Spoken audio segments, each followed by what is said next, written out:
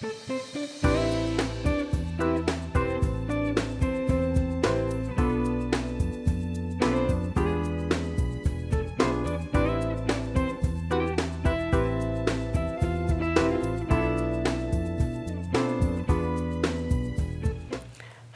and welcome to Art Expression for Stress Release and Self-Reflection. My name is Kimberlie Griffis.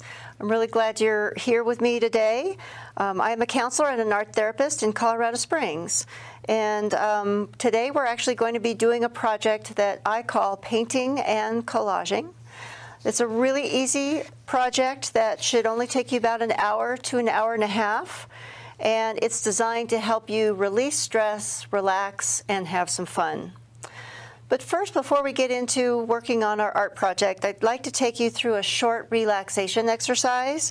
And this is designed to help you bring yourself to a place of calmness and to completely come to be in the moment while we're doing our art together today. So if you would please find a comfortable place to sit, either on a chair or perhaps on your couch, someplace where your back, your spine can be straight, that would be great. And then just start out taking some nice, full, deep breaths. Really pulling the air into your lungs and releasing fully. Please also make sure that your arms and your legs are not crossed, that you have plenty of space to just melt right into your chair or a cushion at the couch. And close your eyes, and I'll take you on a little journey. So, first of all, make sure that you're breathing fully and naturally throughout this entire project. Gently move your attention away from what you're thinking to the sensations in your forehead and around your eyes. Soften and let go of any tension. Smile a little and soften your jaw. And let your shoulders feel heavy and drop away from your neck.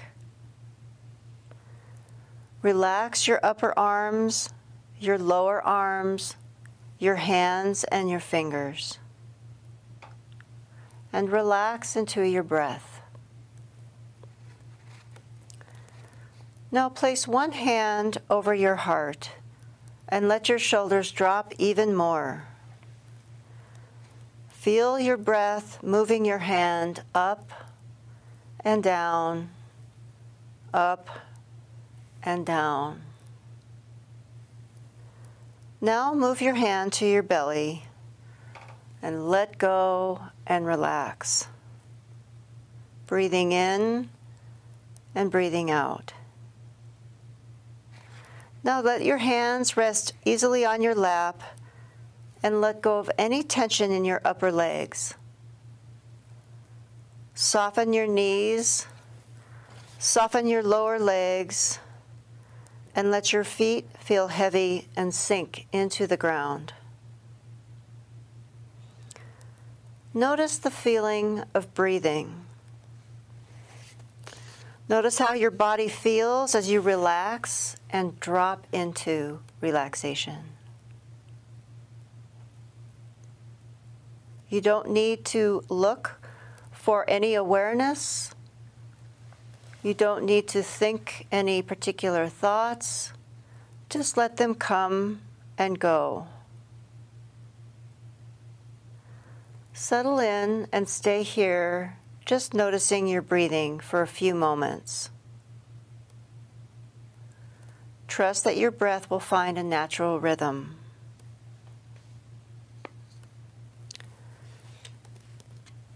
Now I'd like you to imagine that you have a little ball of light right at the center of your body, between your heart and your belly button. Imagine this ball of light to be about the size of a ping pong ball. And as you breathe in and breathe out, the little ball starts to grow a little bit larger and a little brighter. And with every breath, the light spreads out throughout your body, feeling almost like a nice warm fluid, as if you're sitting in a warm bathtub.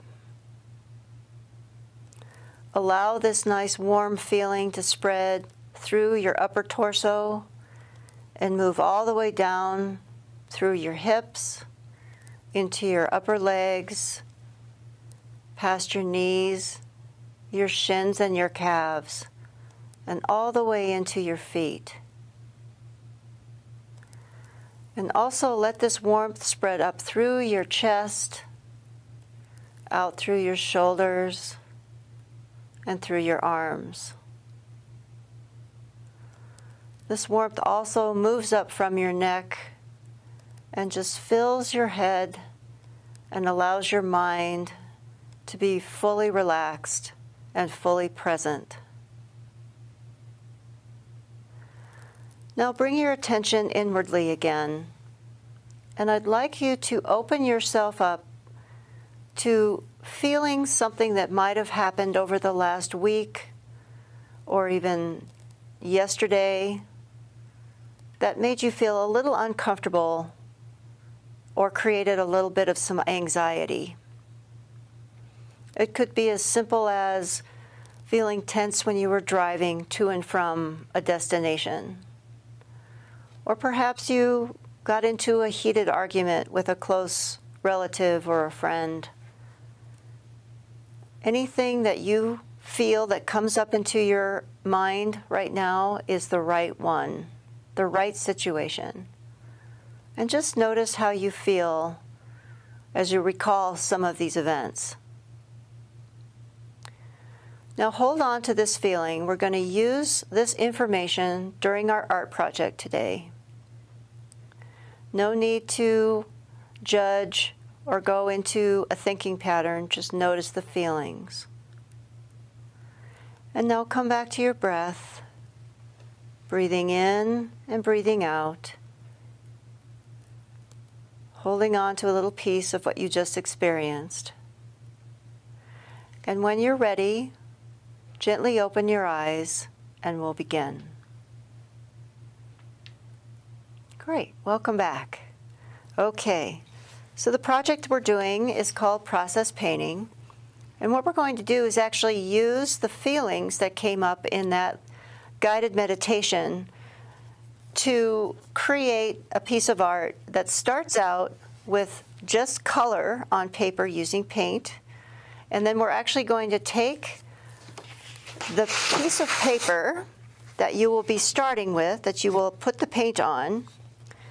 We're going to let it dry a little bit, and then we're going to rip it up.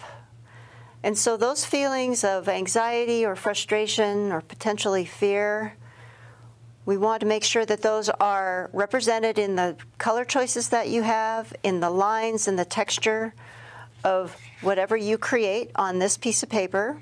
And this is basically just a plain sheet of what I call drawing paper. You can pick this up at any art supply store, and even stores like Walmart or Target will have some of this available. You can also use a piece of poster board, but something a little heavier than just copy paper usually holds the paint better. After we do that, we'll let it dry.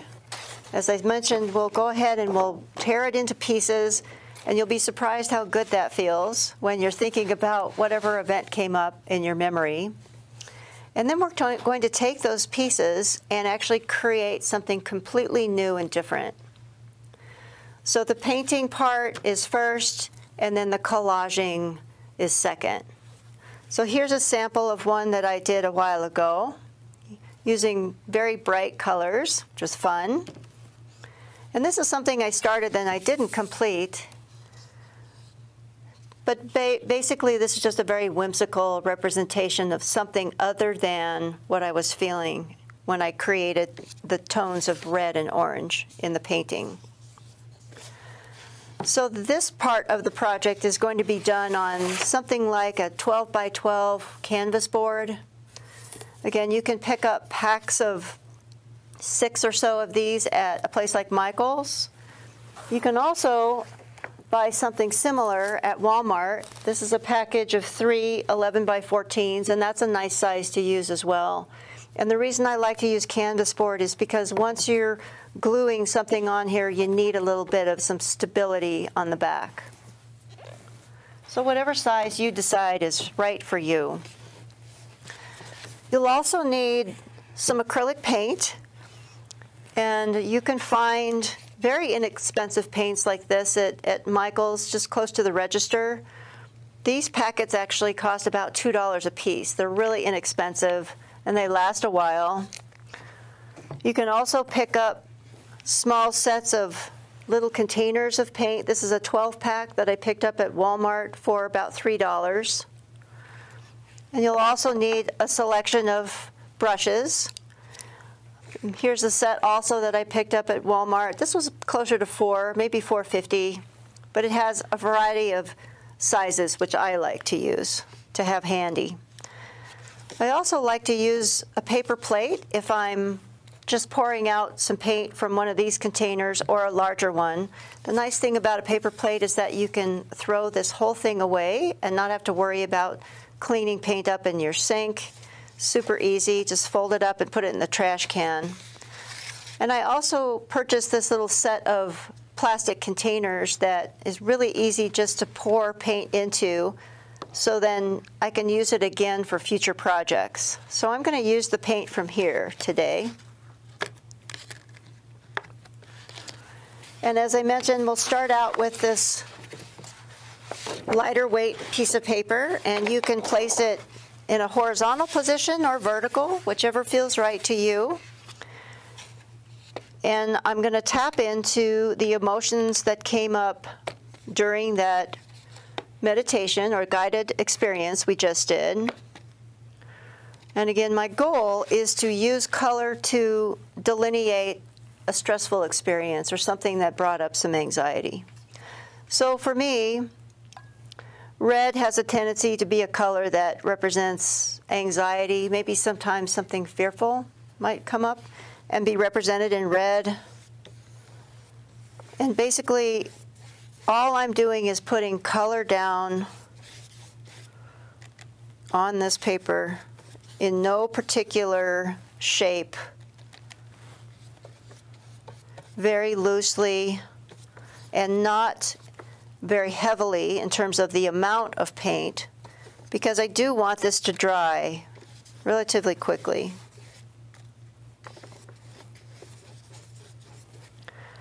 So color will represent different things to each one of you. Again, the goal is to just go with the colors that you're most attracted to using today.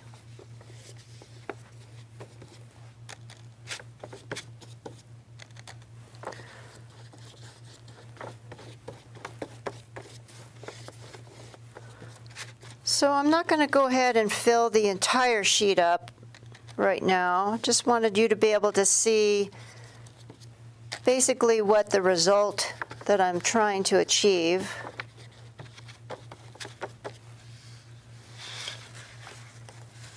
Well, something like this, very loose and flowing. You can leave white space. Again, I don't want to make this too heavy in terms of the amount of paint. And then to move things along more quickly, I'm actually going to use a hairdryer to dry it really fast.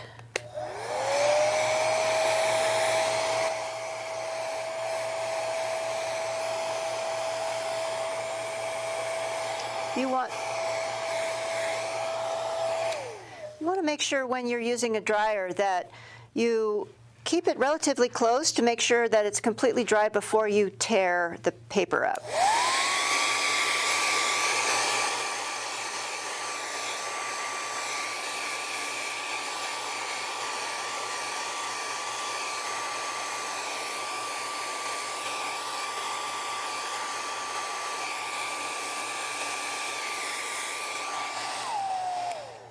Okay. I'm going to use a paper towel and just check to make sure that I don't have any really wet spots left. There we go. All right, now here's the fun part. Literally, I'm just going to tear this thing up.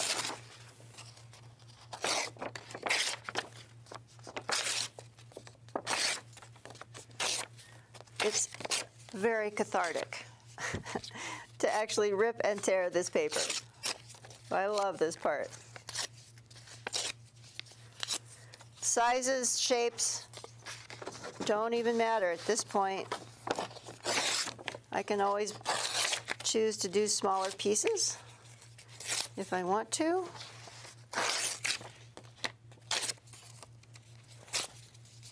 All right.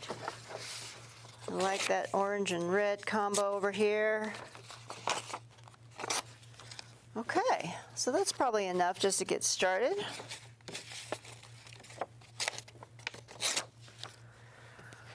So I'm going to use this 12 by 12 canvas board, and actually I think I might put a color for the background down.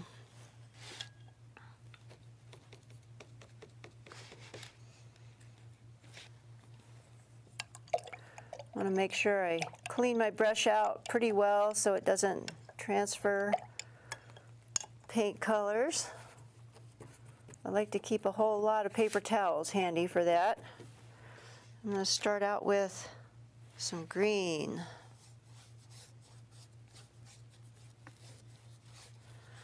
Again, the goal for this part 2 is to use those pieces that were painted originally and create something completely different using those pieces in a variety of ways.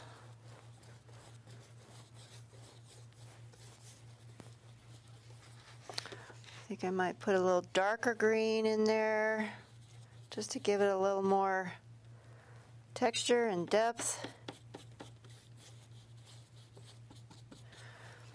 Also wanted to mention that it's a good idea to cover your table or the surface that you're working on with paper or plastic. Newspaper works just as well, just to protect the surface.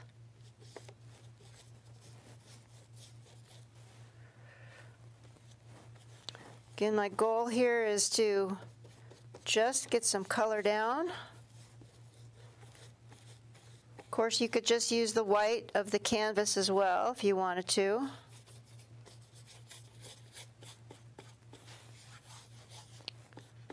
And then kind of a fun technique I wanted to share with you is you can literally use a piece of your paper towel and blot some of that extra paint up, and it makes kind of a nice texture for the background.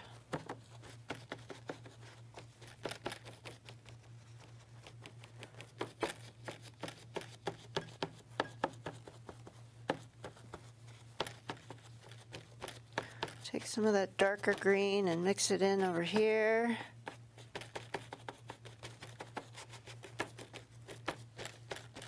Okay.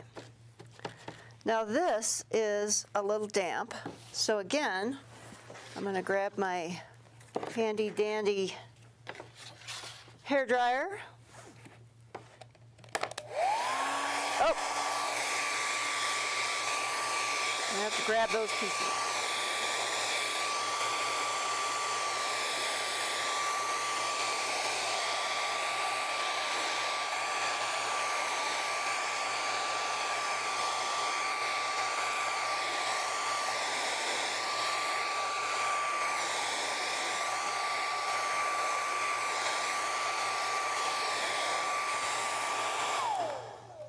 Okay, that should be dry enough. Let's see, yes.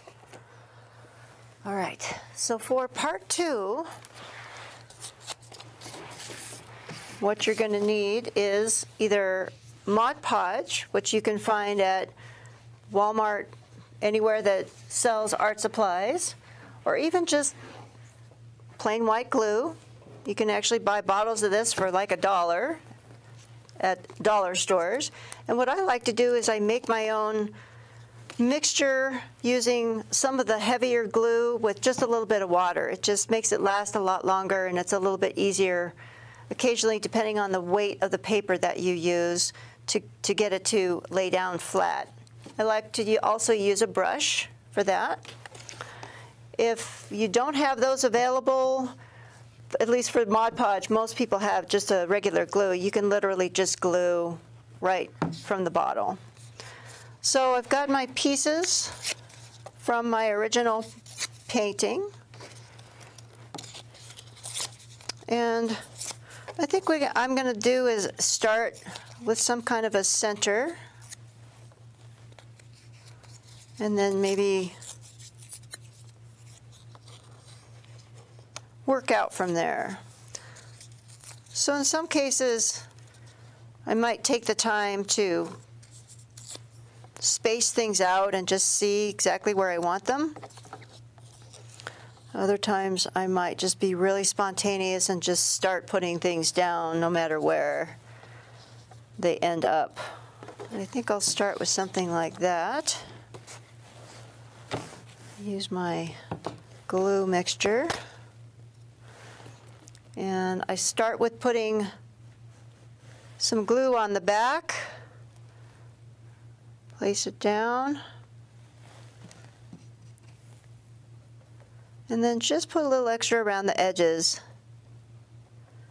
Sometimes when there's paint on paper, it can get a little curled on the edges, so I want to use plenty of glue.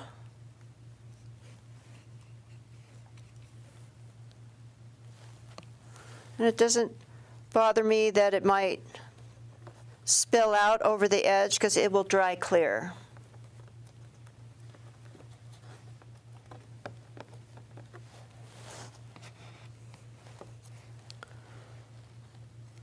The fun thing about this is that I can imagine myself using my anxiety or stress represented in these red tones, and I'm creating something fun and whimsical out of it.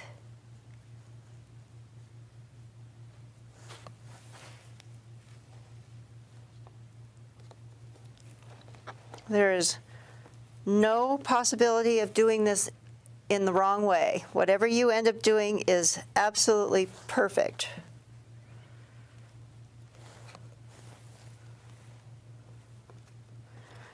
The goal is to have fun and just relax.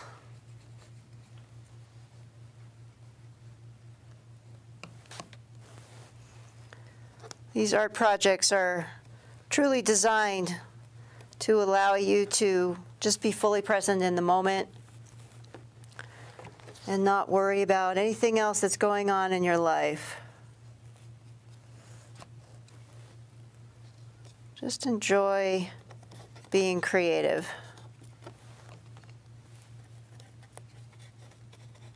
I can always come back in later and put more glue down over the whole thing. Of course, I'll be continuing on and on as we go.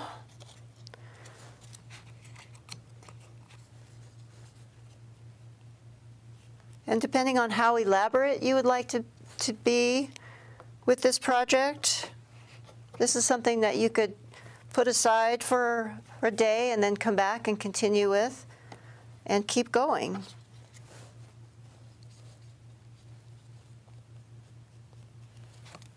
All right, we'll put down one more piece right here.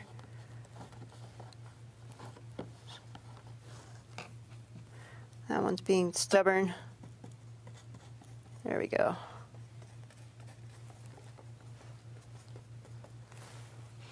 Okay. So if I wanted to, I could create a whole nother page with different colors of paint and maybe even grab some magazines and cut out some images and put that down on here. This is a true collage process. So you could even use words written on pieces of paper. You could use scraps of a letter. Whatever you have even around the house will work. So this is one of my favorite projects because it really, I can just get lost in this. And it's a wonderful way just to, again, relax and enjoy the moment. So I hope you enjoy this process as much as I do. And I really appreciate you being here with me today.